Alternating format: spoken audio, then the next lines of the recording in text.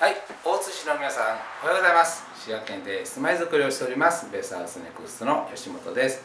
今度立東市の方で平屋の木の家を建てる予定しておりますけども、そこで使うのがこの紹介ビデオをちょっと流しておりますが、高千穂シガス壁というのを使わせていただきます。今回ですね、外はもちろん使わせていただくんですけども、中もですね、内装用のこういった高千穂シガスの内装用の壁がございまして、内も外も、こういった調子性のある 100% 自然素材を使うというのは滋賀県ではなかなか珍しいんじゃないかなと思いますので、もしよろしければですね、施工中ぜひ見ていただけたらと思います。立東市ですんでね、お近くですんで、連絡いただけましたら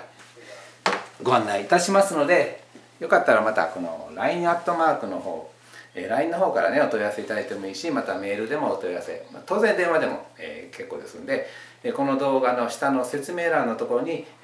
アドレスとか載っております。よかったらご連絡ください。ではよろしくお願いします。